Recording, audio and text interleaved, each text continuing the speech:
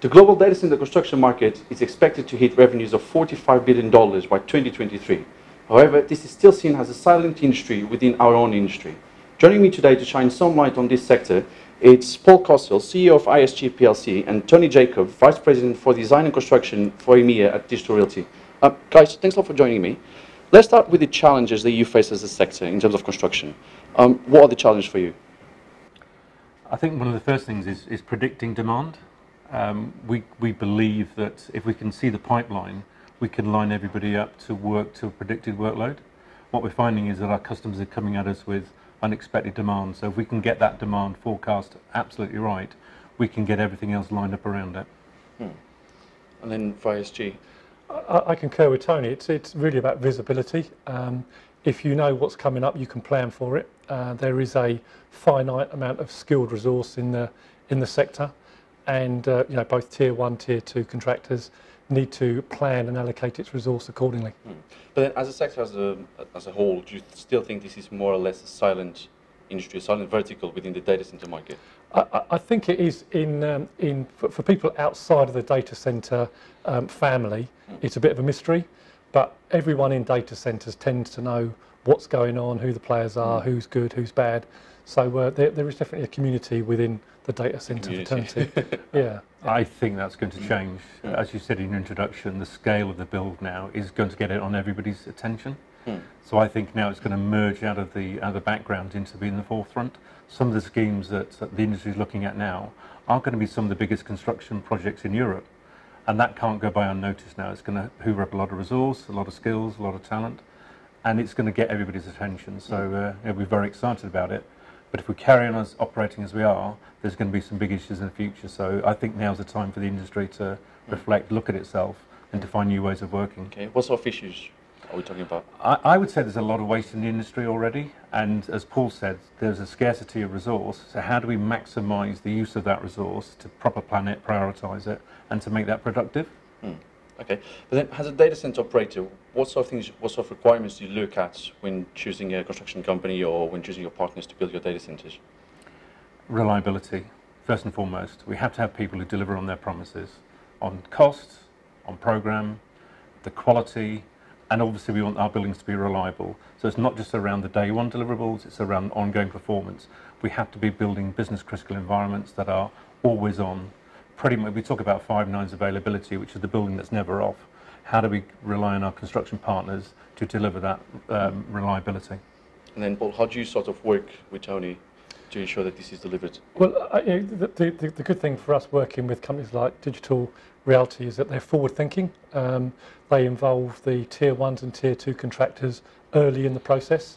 And what we find is that if, in circumstances where you've got the right contractor input early on with the design team, you tend to get the right solution, and then execution becomes more certain, more predictable, and you control the quality and all the scarce resource. Now, of course, one of the big topics in the sector right now is efficiency, as you mentioned, and a lot of conversation around renewables and heat reusage.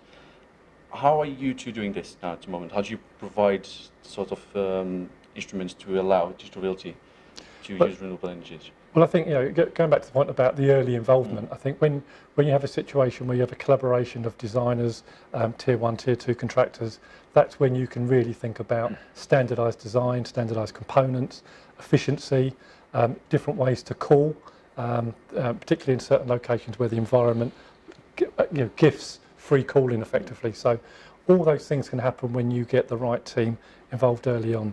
The reverse is true, that if you go through a traditional approach, which when you come outside of the data center space is often the case, then those options are closed down unless you delay the project, and then you get all the normal issues, challenges of cost overruns and time delays. Okay, then all this of course comes down to cost savings. How have you seen over the years the cost saving margins going up or down according to the different construction techniques they've employed or designed? I think there's a real need for standardisation. So I think the more standard you can make the product, the easier it is then to drive procurement benefits, because there's a lot of certainty around what it is that you're looking for. And we're a great believer in planning ahead, standardising, looking more and more for off-site manufacture, so getting things made in factories and using our construction sites as assembly areas.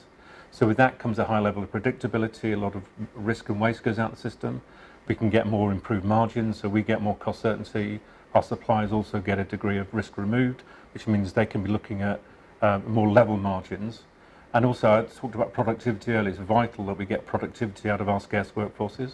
So whilst some of the pricing dynamics might be different, there are different ways of measuring financial success. So we absolutely want lower costs because our customers are demanding it, but it shouldn't be at the expense of our suppliers' margins.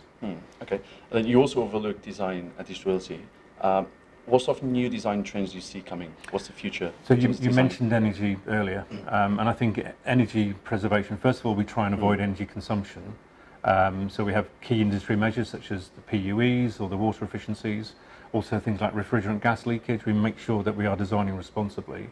In addition to that, we also make sure we're procuring energy effectively. So we had an €850 million bond to help to fund renewable sourcing of electricity. So all of our energy is sourced from renewable sources through our power purchase agreements. So that's one of the key strands. I think the other thing is linked to design and procurement efficiency. Standardisation is key. So we're using BIM and Revit in particular as our way of creating a library, and we're forcing that as a discipline to get that standardisation, to get that clarity of what we want way before we start building. Our building sites need to be assembly areas. It's too late to start designing then, so that improves speed and it improves output. Okay, and then Paul, in terms of construction materials and techniques, what's the future for this sector for you? For example, there's a lot of conversation around 3D printing of homes and buildings and everything else. Can we have 3D printed data centers in the future? I think you can certainly get 3D areas and specialist areas and certain parts that could be properly off-site manufactured and skidded in, and we're currently delivering those across continental Europe. So that's kind of here and now. I think the scalability of that and how the whole concept of doing a whole data center, maybe there's a flipping point of economics, but I think certainly increased standard components, more off-site manufacture. It stretches, it produces better health and safety, better productivity, more certainty. And also what we have, again, people like Digital Realty, is that you get the area of OPEX come in with CAPEX. So it's not just about the capital spend and the construction of a project. It's about the life cycle. We talk about sustainability. Energy is one thing, energy consumption, but it's also, if you're taking the lifespan of a project, of a building, 15, 20, 25 years, it's also about the maintenance, the running of it, and the eventual dismantling of it. And they're all things that we're increasingly being challenged to have an input on. Okay, and then final question, looking into the future of both businesses. So in the next 12 to 24 months, let's say, what's planned for Digital Realty, what's planned for ISG, and how are you two going to work together to achieve that? Okay, if I kick off, we are very ambitious. We're seeing an exponential growth in our demand. We've got a lot of the major customers coming to us, wanting bigger and bigger buildings. So we're seeing a real uptick in terms of scale. Our previous projections on growth are being doubled and tripled. So we are really seeing not only the speed, but the size of growth as well. So we're out there looking for partners. We've got an established working relationship with ISG. They've successfully delivered a £200 million campus in Crawley for us. We're delighted with that. They're finishing off the final phases of fit out. We're talking about new opportunities, not just within the UK, but across Europe. We're hoping to venture into new fields as well. So for us, it's just go, go, go. Great question. So once we're ready to announce, we'll be coming forward with some announcements. We are really ramping up in scale. Just one quick question. When it comes to retrofitting a data center, what sort of standards and requirements do you get from ISG in terms of helping to retrofit a data center? We haven't worked with ISG on retrofit, but it's a great question, because what we're seeing now, we've been an established player now for nearly 15 years. We've got some historic properties, and how do we get those ready for sort of revamping as maybe leases change? We've got to keep our customers in those buildings satisfied while we refurbish around them. So it's a very, very different skill set from building a brand new building out of the ground. So these are the sort of skills as well, and we're segmenting our teams now for those that look at existing buildings and converting them.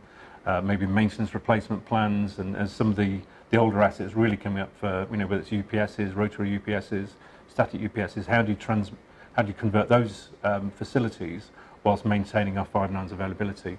So the real challenge is, and it's more of an engineering challenge, I think, working on existing buildings, more of a skill set needed there. And as we've said, if skills are in short supply, the easier we make the new build process, the more resources are for the more tricky challenges down the line. So keeping existing customers happy while onboarding new customers is a ever-present challenge for us. Okay. And Paul, coming back to the future for ISG, what's in the cards for the next 12-24 months? It's very exciting. We're facing unprecedented growth off the back of the data center demands, and also for the high-tech distribution sheds across continental Europe. So we've got in flight at the moment about €1 billion worth of work, predominantly in continental Europe. Okay. So we've got the opposite to the Brexit concerns. We see continental Europe as a real growth area. So our challenges really are about how do we continue to offer certainty, but challenge ourselves to be quicker and and to some degree more efficient in terms of money. But primarily, it's in the sector at the moment. It's about speed and certainty, and we're challenging ourselves to how do we bring that increasingly to our customers. Just on the €1 billion, is that mostly business driven by European companies and North American Asians? Because we're seeing an influx of North Americans and Asians into Europe now. It's predominantly Anglo-American customers. Okay. So we're finding there's a very high demand, and I think they like the comfort of working with established people with a track record delivering across Europe. The interesting point about the retrofit sector, we've recognised that, and there is a secondary market now to obviously you've got the initial construction of a data centre, and then these are forever moving beasts in cyber technology. We have a separate team now that they specialise in that, and that is another specialism. It's occupied. It's got to be, these facilities have got to be kept running, and you've got to put in new technology which can require different challenges with the environmental controls, cooling, power. So it's quite a complex challenging area. It's interesting, your question. We're seeing all aspects of demand. So we talk a lot about the global players and the real large projects, but in our business we cater from a single rack up to a whole connected campus, and we're seeing growth from all sorts of areas. Yes, in Europe we're seeing incoming customers from the Far East. We're also seeing a lot of American customers, but within Europe there's all sorts of enterprise customers that we're working with as well, all with growing demands. So how do we then as a business cope with all the large projects all the way through the small projects, new space as well as existing space? So there's never been more exciting time. So back to your earlier question, we are definitely going to come out of the background now to be seen as an industry for the future. I think we would both say if there's anyone watching this video that wants to pursue a career, then give Tony or myself a call. We'd love to hire you. And it's much better on the client side than it is on the contracting side. What's the average salary for someone in your sector? Just give us a call, and depends how good you are. I'm not looking for a job now. All right, Tony and Paul, thanks a lot for talking to me. Thank you. Don't forget you can follow Data Economy on Facebook, LinkedIn and Twitter, and also visit the website on www.data-economy.com.